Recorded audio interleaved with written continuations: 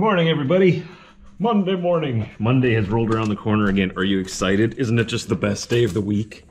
Come on, guys, let's go outside. Come on, let's get out here. Hey, Diesel. Come on, old man. We've been a little bit concerned about Diesel, and I should probably let you guys know. He's going to be 13 this year. He's had some pretty stiff hips for quite a while already, but there's been a bit of a new development on his stomach. He's got a patch where he's lost a bunch of fur, and there's a black dot in the center of that patch, and we think it might be cancer. We haven't gotten it checked out yet. He's doing fine right now. We have plans to bring him to the vet to get it checked out. He's eating still. He's going to the bathroom just fine right over there. But seeing as a lot of you are pretty invested in his life, and you followed him for his entire life since he was 10 weeks old over the past 12, 13 years, he's doing okay right now. He's back there, but his check engine light has started to come on a couple of times. We're getting a little bit worried about him. Now, he's an old man, so you know that time is coming. It'll be in the next couple of years. Hopefully not too soon, but that's where we're at right now. How you feeling, Diesel? Yeah? You feeling all right? You're still a pretty good weight. You've lost a little bit of weight, though. I'm just noticing that now. Still healthy, though. A lot of gray hairs. Wisdom hairs. Sorry, wisdom hairs. Hey, you doing all right, man? Yeah, we're gonna take good care of you, buddy. We're gonna keep you nice and comfy, okay? Nothing wrong with getting old. Okay? We'll be right here. So you've probably seen before, he's got these patches of no hair on his chest, right? That was actually from a procedure the last time he was at his vet. They had to shave the hair there to check his heart. He has irregular, what's that called again?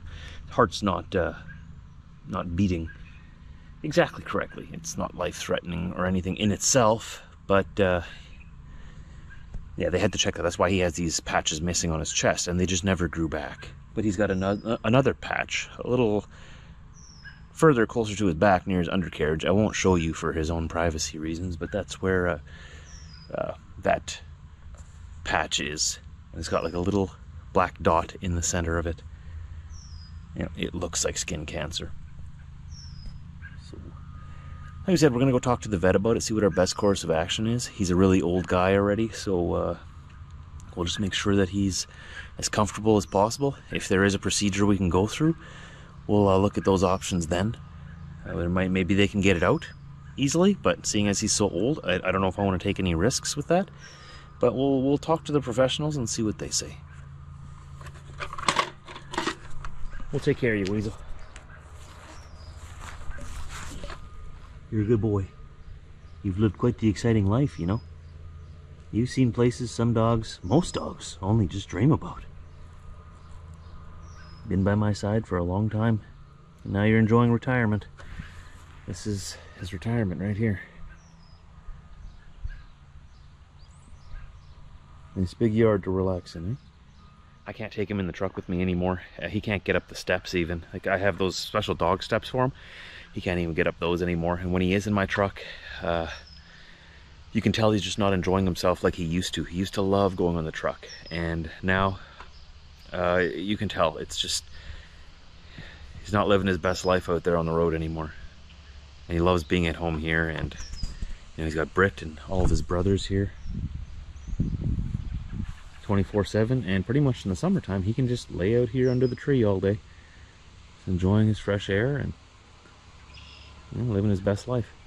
I think he deserves that after, you know, everything he's done for me, and he's been with me every day of my life for so long.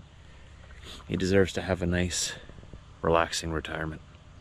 Alright, so I'm gonna go grab my truck, go grab my trailer. Remember, we gotta fix those straps yet before we leave, and then we're gonna take that load that we have waiting for us to Humboldt, Saskatchewan. I almost forgot to update you on Myrtle. She's struggling a little bit. She didn't take to being transplanted very well. And it's been really windy, and a couple of days this last week it was really hot as well. So The bottom leaves here, these all stay pretty much green, right? Completely green. But above the fence line where the wind gets a little bit heavier, you can see that a lot of the leaves have blown off there and they've turned yellow. Well, half of them have turned yellow at the top there. So that's the update on Myrtle. Hopefully it's just the shock from being transplanted and she'll pull through. But we'll see how she looks next week. You can do it, Myrtle. You can do it. Right, now it's time to go to the truck. Got to be in Humboldt tonight. About an 8-hour drive. It's not too far. All right, everybody, we're here and we are gonna start having some fun. We're about to go trucking, but we have to correct something first.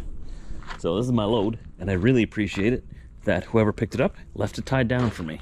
That is awesome, especially those center ones, because there's no way I could get that through there afterwards. Like, you put those straps on as you get loaded, right? So I do appreciate that. The one thing we do have to correct, though, is that these straps were placed over the rub rail, and you know me, that's a no-no for me going down the road. So it's totally cool. It'll take like 10-15 minutes to fix it. Not even 10 minutes to fix it. You just gotta loosen these all up and then you'll slip it through the rub rail there where it's supposed to go.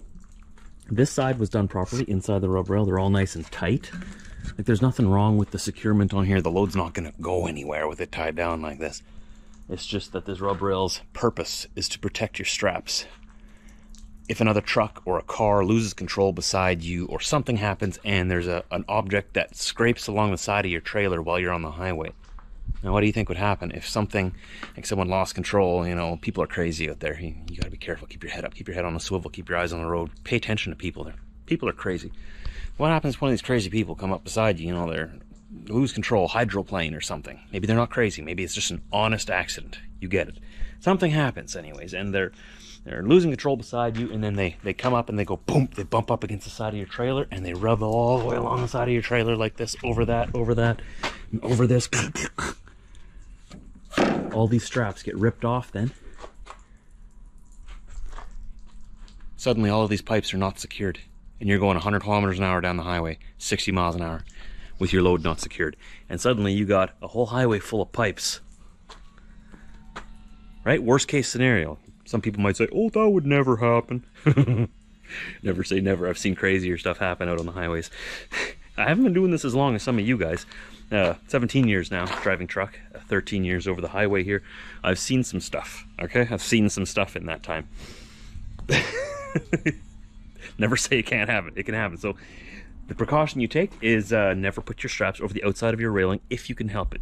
One or two here and there, sometimes that's the only place you can secure your trailer. Some trailers don't even have a rub rail. That confuses me, because that to me is very important. But some trailers have no rub rail. You have to. I get it. There's exceptions. It's not the rule. But like this, I do believe it is when there is a possibility to put it through the rub rail. I believe this is an infraction. And if you were to get pulled in, you would get a ticket for every single one that's outside the rub rail. And it's not just this side, the other side is like that as well. I have friends actually who have gotten tickets for that before. Some people say, oh, you're not going to get a ticket for that. Again, it depends on the ambitions and the attitude and mood of the DOT officer that's doing your inspection. I know people that have gotten tickets for straps outside the rub rail. That's why I started warning you guys, because suddenly I knew someone who this happened to. So I'm like, oh, I better warn the rest, warn the others. So we're warning you guys, okay? It has happened before. For every strap over the rub rail, he got an infraction. I think it was pretty steep too. It was something like $200 or something per strap over the rub. It was something crazy like that. So I'm not the knower of all things. I'm not claiming to know everything, but I'm just going to quickly slip these things just inside here, and then we'll be on our way. It's only going to take 10 minutes to fix, so I'm not even upset about it. And some people, it's an honest mistake. Some people just, they don't know. They haven't been taught that yet. So that's what I'm here for. I'm teaching you now. Inside the rub rail, whenever possible. All right, so I pulled it out here into the open a little bit. Sorry about the wind noise if there is some here. It's pretty simple to fix these. So I'm just gonna take this one, put it through there, take this one, put it through there. Easy as that. One at a time, and you don't have to completely unsecure the load. And you tighten it back up, and it takes no time at all. Nice and tight. There you go. Now I gotta continue to do that for every other one. All right, that took half an hour, not 10 minutes, but we got them all inside the rub rails now. Tightened down good and tight.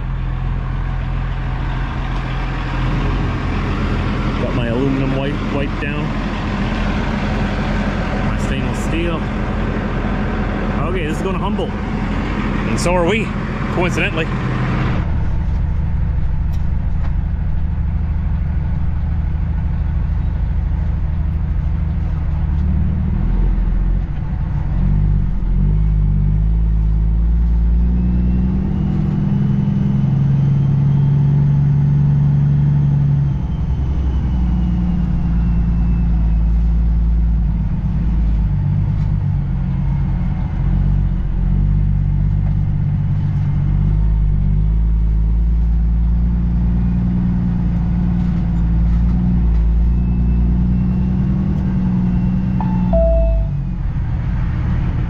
Stopping in here, Flying J in Headingley, Manitoba, just west of Winnipeg. Gonna fill ourselves up with fuel here, get ourselves a good shower credit that we're gonna take advantage of when we get to Flying J, Saskatoon.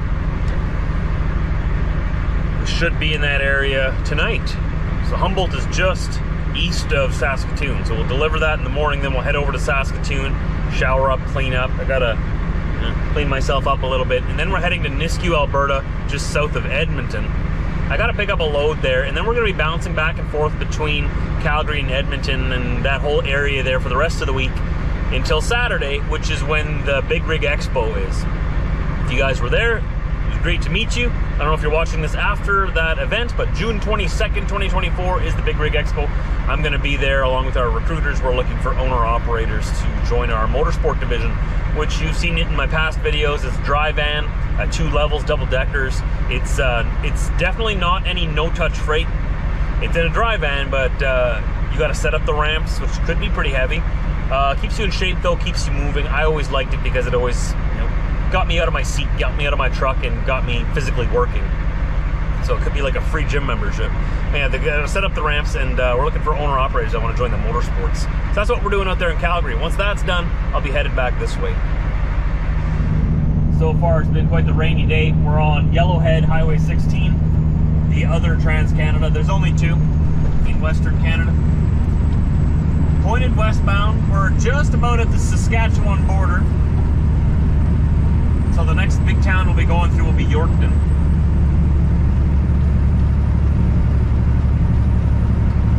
I've called the customer where we're delivering, and they've given us coordinates to where they need us in the morning. We're able to sleep right on site there, as far as I understand. I don't know if I'll go right to the site. There are 2 other trucks that are getting unloaded before me by the sounds of it, and I'm in no rush because I don't have a reload right away. So I'm gonna let those other 2 guys be unloaded before me. So they're gonna start up around 7 o'clock. Probably about an hour to unload each truck, so I'm thinking they'll probably get to me around 9. And I'm in no rush, like I said, so we'll get unloaded, we'll wander over to Saskatoon, have a shower, clean ourselves up, go for a walk maybe first. And then I've got to run over to Nisku, which is just south of Edmonton, for the following morning. So no real big rush. It's probably, what, about another 7-hour drive or so? Coming up to the border, you'll see the Manitoba sign on the left and then the Saskatchewan sign up here on the right.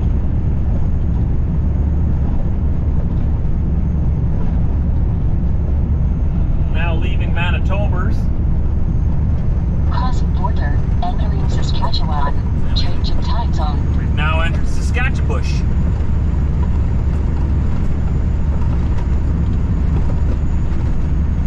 I see that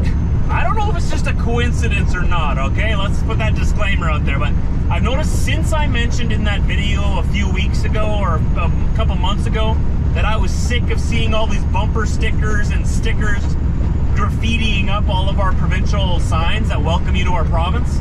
I thought it looked so disgusting, and I was so insulted that people would do that, that they would, in my view, vandalize our provincial sign by putting some kind of sticker or bumper sticker on it when they come visit our province. As like a, hey, I was here. We don't want that. That looks so bad. Like I said, in my mind, vandalism, I thought it was terrible. So since then, it might be a coincidence, but since then, I've noticed that all of our provincial welcome signs have been cleared off of all that vandalism and all those stickers.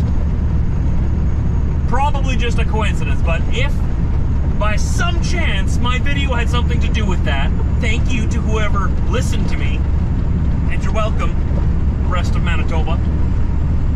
Sick of people vandalizing our welcome signs. Stop sticking your stickers on it. That's my rant for today. We did some good in the world. Possibly. Maybe. It probably had nothing to do with me, but I feel like maybe we did some good.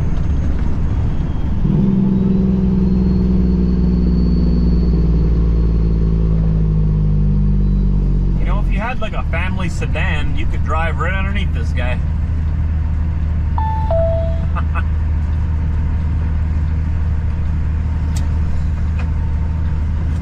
Another day in Saskatchewan. Saskatchebush.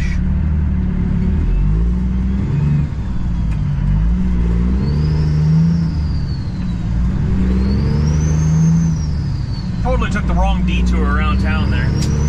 For some reason, the main drag in Yorkton has been closed Block this road for 110 kilometers. for like years, what feels like. And I always go the wrong way around. They have a detour and I took the wrong one. I had to take some gravel, but I made it. I went really slow, it just took a really long time. Didn't want to mess up my polish. I'm gonna have to find a truck wash tomorrow to get some of the dirt off my tanks though. That was from before. That wasn't from the gravel, that was from just the driving through the rain. Well, that time of day, or time of night, time of day-night is here again. It's middle of the night, the northern sky is still a little light out there. June 21st, longest daylight hours of the year. That's coming soon, that's not today. I'm filming this before that. You're probably watching this after that date already though, because it takes me a couple of days to put this together. We're here in this little pullout in this small town in Saskatchewan. You want to know something really cool though? I want to show you this sign right here. This is the most trucker-friendly little town I've ever seen in my life. Wait till you see what's on the other side of this sign right here. Now keep in mind, in Canada, it's 36 hours to get a reset on our logbooks instead of 34 like in the US, right? Check this out. So here's the parking area. And I was wondering, I see these other trucks parked there. I wonder if this is, you know, for us trucks to park overnight. Can anybody park here overnight? This is the town of Watson, Saskatchewan. Look at this. Here's a little sign before you get in here. 36-hour parking limit. Need longer time for a reset schedule? You can give them a call and park your truck here even longer. But you're allowed to park here for a full reset, which is awesome. I'm not sure if you remember the truck parking that was in the lower mainland of British Columbia when we went to Victoria on Vancouver Island. They had this truck parking and everyone was talking about it online. Like, oh yeah, there's some truck parking there. You go there and it's 24-hour maximum. You need 36 hours to get a reset. You can't just stop for 24 hours. That's pointless. That doesn't reset your logs. So glad that in Saskatchewan here they got some common sense that us truck drivers need a full 36 hours to reset our logs on the weekends. So, thank you to Watson, Saskatchewan for thinking of us truckers and putting up this sign in this parking area here, making it available to us with some common sense. That's awesome. Because seriously, what is the point of making a nice big truck area, like in BC down in the Lower Mainland, nice paved parking, security, everything there. What's the point of making it a 24-hour maximum? Even if you're an American driver and you want to reset your logs for American hours of service, you need 34 hours off, right? 24 hours does nothing for you. So, whoever made that parking law in British Columbia obviously doesn't drive a truck, never has, and doesn't know anyone who drives a truck. Maybe they watch my videos and, I don't know, maybe we'll make a change there, you know? Maybe they'll change that to 36 hours, because that would actually make sense. But I guess we can't all be Saskatchewan. All of their common sense out here, they're hogging it all. So we're about, a half hour from our destination. I'm gonna get up here, like I said, I'm gonna let the other 2 trucks get unloaded first tomorrow. So I'm expecting to get unloaded around 9, so I'm gonna show up there at about 8:30.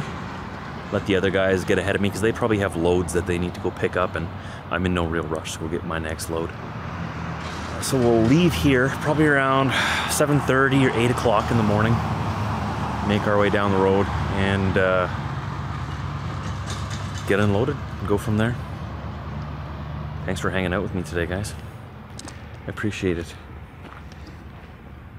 First day back on the road after the weekend. It's always the toughest day. So, like always, go down below the video, click that subscribe button. It's the best way to support the channel. If you like what I'm doing here, leave me a comment down below and a thumbs up. That helps out my channel as well. Helps with the algorithm a lot when you leave comments.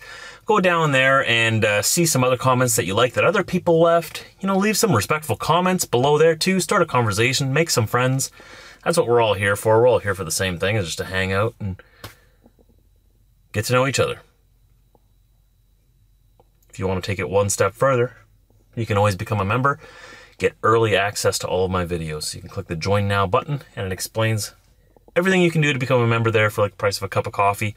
You can get early access to my videos if that's what you would like, up to a week early, depending on how fast I can get them edited, rendered, compressed, uploaded, thumbnailed, titled, and on the internet.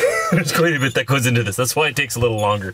I do post some short form content over on TikTok, on Instagram, and Facebook. If you want to find me on those platforms, down below in the description of my video, if you're on your phone right now, flip it vertical, click on the title, and then click on the More link down below. It'll whip down a whole bunch of links for you. Keep scrolling down that More until you get to my social media. There you can find my my Facebook page, my Instagram page, and my TikTok if you have a TikTok. If you don't use TikTok, totally understand. It's kind of a controversial platform to some people. I'm on everywhere. My philosophy is I want to be on the internet in every possible space there is. So as long as TikTok is still operating, I will be there as well. If you don't like that app, you'll find the exact same videos and content over on Instagram. If you'd rather the Americans spy on you over the Chinese. Either way, you're going to be spied on. So let's get spied on together and come and join me on those platforms too. Jokes aside, drive safe out there. Make sure you keep your head up, head on a swivel, check your mirrors, use your turn signals, make sure all your lights are working, make sure your trailer lights are working. I've seen a couple of trailers rolling down the road with no tail lights today. Not good. Not good. Somebody gonna get hurt. Don't do that. Stay safe out there. We're all trying to get home to our family. I'll see you tomorrow.